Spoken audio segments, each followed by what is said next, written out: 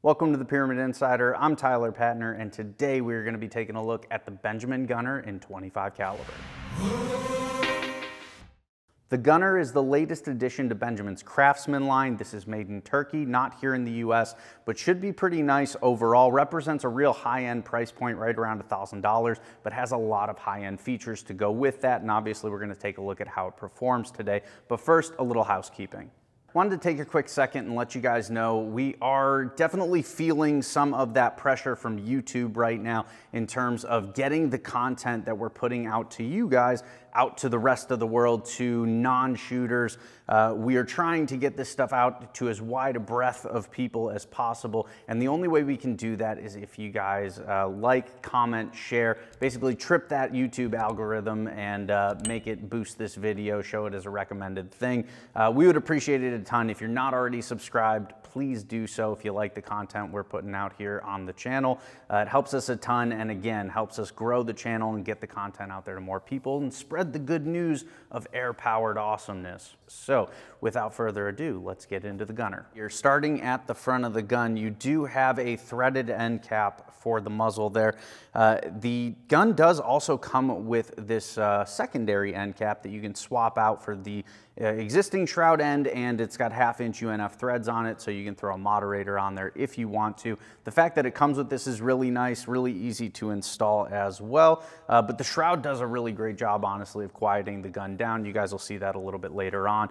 Following up down at the bottom of the barrel there, you do have a 500cc air tank, so a ton of onboard air capacity there. The gun does fill to just 3,000 PSI, so that does make it nice and easy to fill, even though you do have a high air capacity. And of course, dropping back here, we do have a fully regulated system, and the regulator can be adjusted.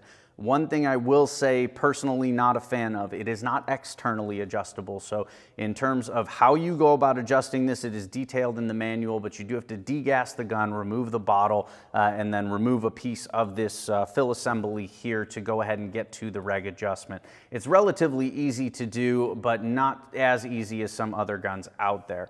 On that reg block, though, we do have our fill pressure gauge there, and on the other side of the gun, we have a quick disconnect fill fitting, which I love to see. Great that Benjamin has integrated that into this gun here and makes it really universal to any of their other guns as well.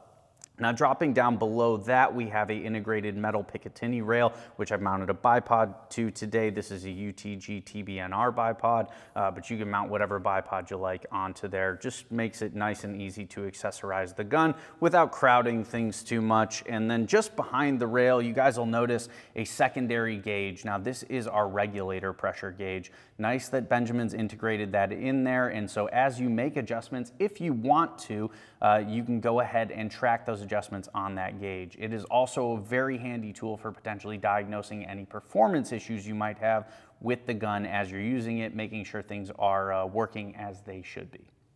Before we get too far along, I forgot to mention the gun does also come in a hard case that does have some wheels on it, so I suppose you could use it for transportation if you needed to. Speaking of what else the gun comes with, your magazine system. So gun does ship with 2 magazines. In the 25 caliber here, it's a 10-round magazine. In 22, it's a 12-round mag. So, and these are universal to any of the other Craftsman line guns. So you have a nice side lever operated breech. Let me flip it around here. You do have a nice drop down on that side lever as well that pulls back very easily, nice and smooth, and the mags just load in like so.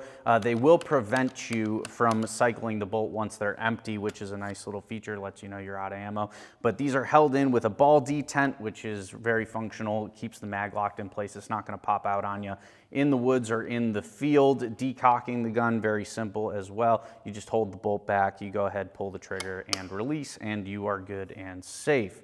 Speaking of the safety, it is located on the left-hand side of the gun for you righties out there, and is AR style-ish. You have your safe position here, fire position there, really easy to operate, no issues.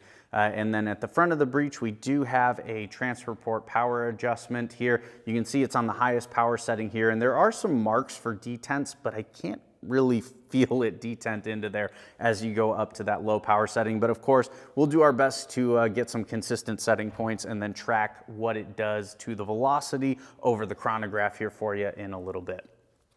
Now up at the top of the breech, we have a Picatinny rail system. We've mounted an Element Optics Helix today, complements the gun really nicely, 6-24 magnification in some UTG Pro rings, also made in America rings, by the way, really, really nice stuff. Dropping back to the AR style buttstock, we do have a normal castle nut, even though it doesn't look like it. This will correspond to any castle wrench you might have at home for your ARs and such. And the buttstock itself is actually quite nice, multi-adjustable, so obviously you have your length of pull adjustment in a couple positions, I believe 5, but you also have a cheek piece adjustment integrated in, as well as a rubber butt pad, which is nice too. And they even give you a little Picatinny rail here. You can mount a rear monopod to stabilize things off a bench if you want. I also didn't mention the grip, nice rubberized grip. It's a standard AR grip. You can replace it with whatever you like. Just so you know, all of this stuff is AR compatible, so feel free to swap till your heart's content. Without further ado though, now that we've run down the features, let's get out to the range and see how the Gunnar performs.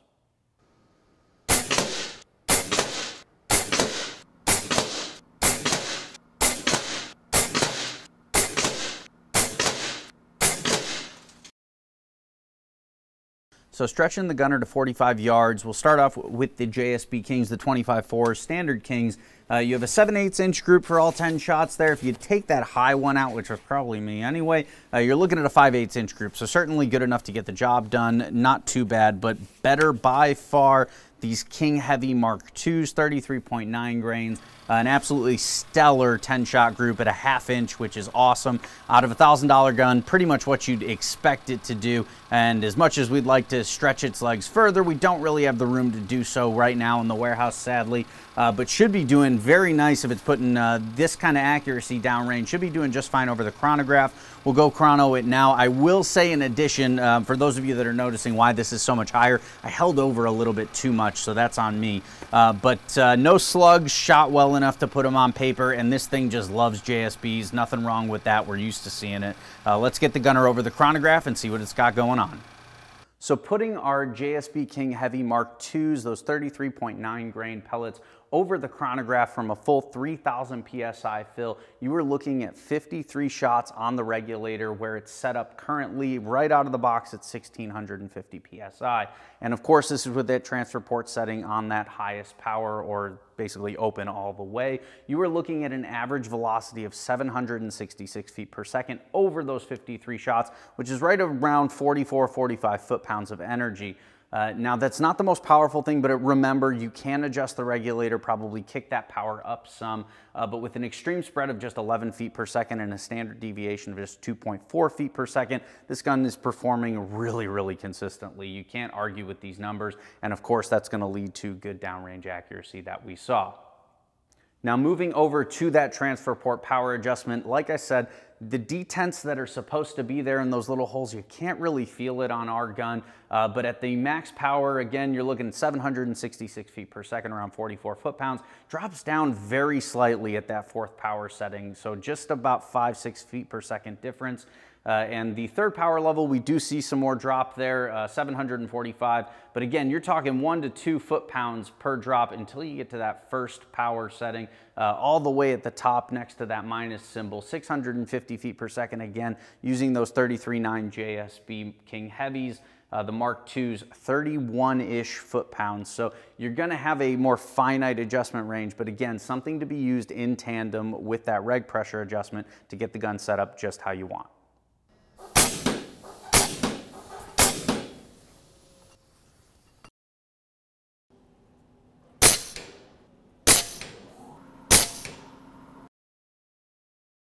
All right, so wrapping up the Benjamin Gunnar here, this latest addition to that Craftsman line is a welcome one in my opinion.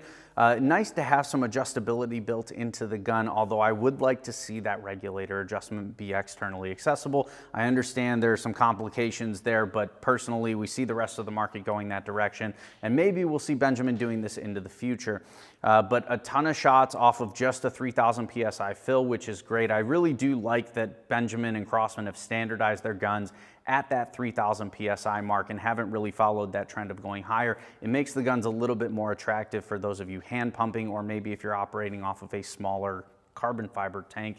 It's a little bit easier. You're going to get some more fills out of it. But the Gunnar itself, very accurate gun. Obviously, half-inch groups with those 33.9 King Heavy Mark IIs there. Regulators doing its job quite well. The transfer port adjustment is a little bit lost on me in terms of its usefulness, just because it's not actually giving you a ton of adjustment range there. Although I think if you partner that with that reg adjustment, you're going to see some interesting stuff there and be able to set the gun up for different things pretty easily. I will also say I did remove the buttstock, and there is not a hammer spring tension adjustment built into this platform at all. So no point to remove this unless you are going to change the stock around, which you certainly can do. Again, another nice feature that they've built in with the AR compatibility here.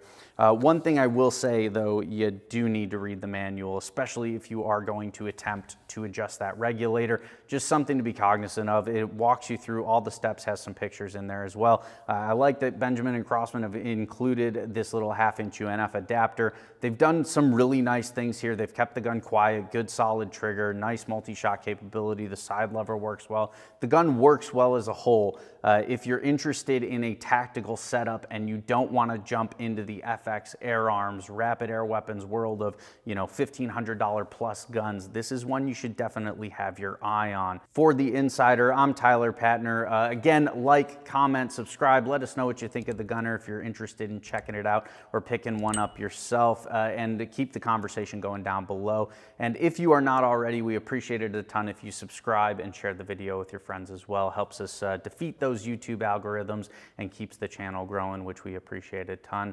Follow us on Facebook and Instagram too, and we'll see you at the next one.